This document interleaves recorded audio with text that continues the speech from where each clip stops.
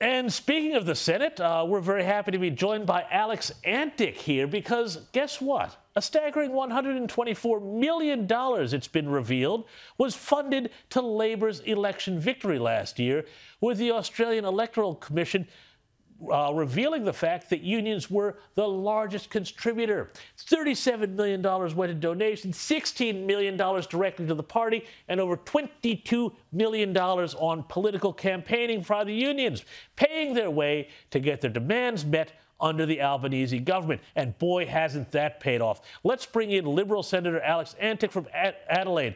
Alex, in comparison, the Liberals and Nationals raked in a combined $181 million. Did the unions and Labor, or did the unions rather get Labor across the line?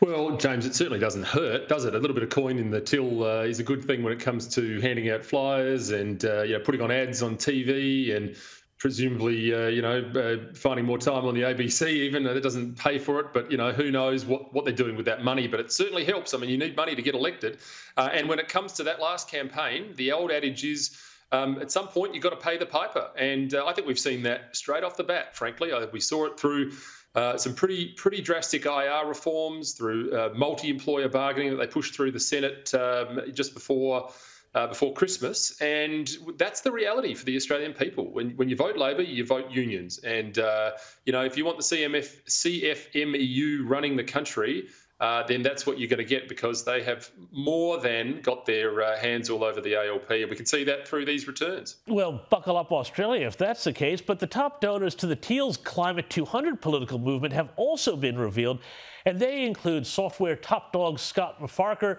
and Mike Cannon-Brooks, who together spent over $2.6 million to boot out the Morrison government in some of those Teal seats. What do you make of that? Look, I mean, I just think it's a new front, isn't it? I mean, it's a new way of doing elections, and that is dressing up what look to be independents as left-wing candidates, and we're seeing that across the board, and it's been used very effectively.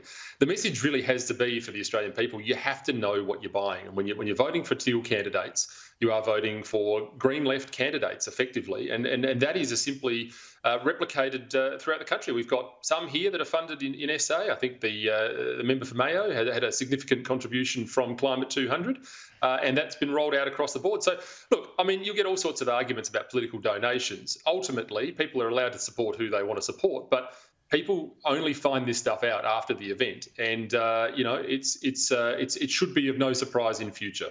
Wouldn't it be great if there was some sort of real-time donations reporting system where week by week through the campaign we could see who was giving all this money out? But anyway, moving on, the Future Fund has warned governments to stay in their lane when it comes to instructing the $196 billion fund where to put its money and the money of those who rely on it for their retirement, following Jim Chalmers' calls for companies to essentially invest in government programs and, well, what's basically corporatism or socialism, depending on how you want to call it.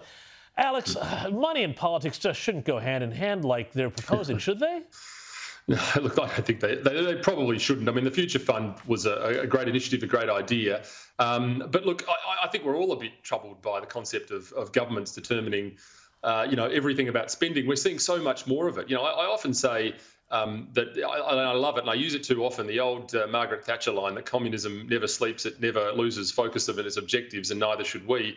When you get government spending big money, you get that return. I think we're seeing the slow creep across the planet, but certainly in Australia, of the return of socialism and a form of communism, even, if you like, coming through. So, look, keep big government away from me. Our bureaucracies are too big. Our government spending is too much. We've got to get back to lean and mean at some point. Yeah, well, I suspect the new slogan is going to be never stand between Jim Chalmers and a bucket of superannuation money. But anyway, Alex Antic, Senator from South Australia, thank you so much for your time.